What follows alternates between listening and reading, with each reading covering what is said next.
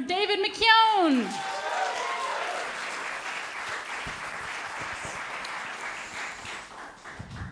Veteran, one other Bright Club.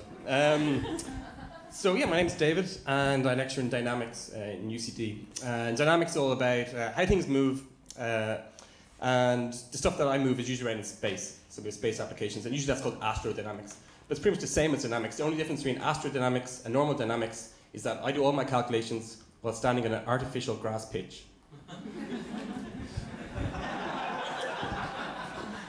Got there. Okay. So I'm going to talk about reference frames. Reference frames are a very fundamental thing of dynamics. It's where you measure things from.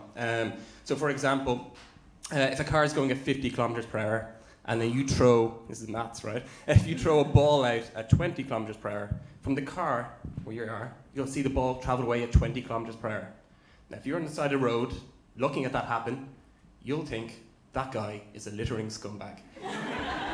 At 70 kilometers per hour, you'll see the two speeds added together. So you get two different numbers for the same thing that's happening. So it's really important is your reference frame, where you measure things from. Right. So, it's going okay. This is my second Bright Club talk. So I used all my jokes in the first Bright Club talk. So there's no more jokes, right? So what I'm going to do is I'm going to tell a story about a train journey I was on, and then in the middle I'll have a bit about how planes fly, and it'll really interrupt the flow of the story, but it will fulfill the quota of science required for Science Foundation Ireland funding. Okay, so the story is actually based back in 1997. It's when Good Will Hunting was in the cinema, and I really enjoyed Good Will Hunting because I always wanted to be a wrong side of the tracks mathematical genius. And my parents ruined that for me by giving me a solid home and access to a conventional education. And I'm bitter. I'm still bitter, but I was happy then because I didn't know that was going to happen, and I was on a train and I was going to Galway. I had a cup of tea and a Kit Kat. The man across from me, he had an apple and a can of Lilt, which is a terrible combination. Now, he was a middle-aged man. He had unbrushed Irish hair. He had a pair of glasses, which were too small for his eyebrows.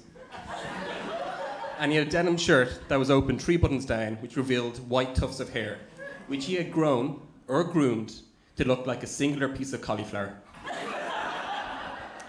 Now, he had these kind of a pile of scripts, and on top of it, the book Soundings, which was the English poetry book at the time. So I thought, he must be an English teacher, or he must be trying very hard to look like an English teacher. And I was thinking, why would someone try so hard to look like an English teacher when his hand came across the table and took my Kit Kat? Okay.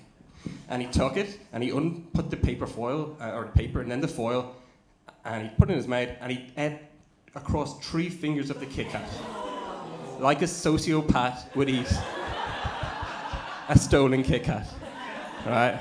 So I looked at him, and he just looked at me, and he took a sip of his Lilt. Terrible. And it was a very tense time. There's a real, I didn't know what to do. It was a real fight or flight situation where you either stand up for yourself or you flee. And that is how airplanes fly. As you know, airplanes are they're made of metal, which is heavier than air, so they can't float. So you'll notice that if you look at the window just before the plane takes off, the captain will be just whispering into the ears of the plane something a little bit shocking, something like just get spooked a little bit, something like man-made carbon or man-made climate change is gone past a point of no return, and then the plane gets all spooked and takes off because it doesn't understand irony at all.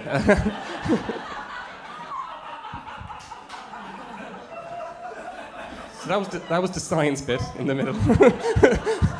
Back to the story. So this man had taken my Kit Kat and taken a bunch of it. So I thought I was gonna fight. I stood up and I reached across and I took his apple and I rolled it down the middle of the train. And I felt like I needed to say something, and I panicked and I said, "Do you like apples?" "Well, how do you like them apples?" Right? And don't know where I got it from. But at that stage, I thought the train would like kind of start applauding because this teenage boy had stood up against this Kit Kat eating maniac. But they hadn't seen that bit. They had just seen a boy stand up and go, throw an apple down and go, do you like apples? How do you like them apples? So they were thinking, Apple advertising has got quite aggressive. Do you remember when you just go to a shop and buy an apple? Yeah.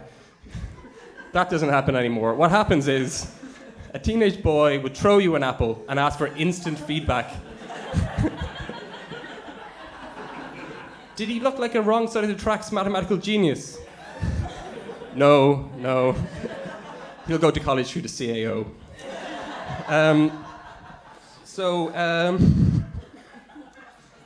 There was a bit of tension then. I looked at him, he looked at me.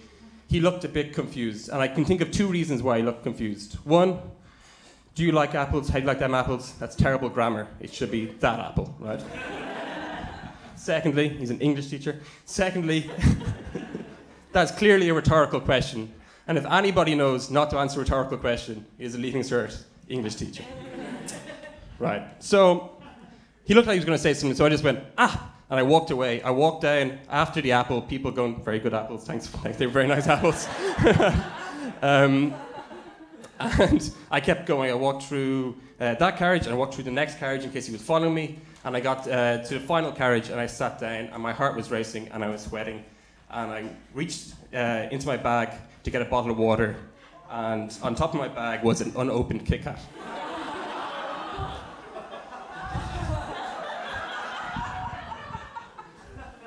Now, from my reference frame, that story makes sense. I'm a complete idiot. From his reference frame, that story makes sense. I'm a psychopath. And they're joined together by an unopened Kit Kat. Thanks very much.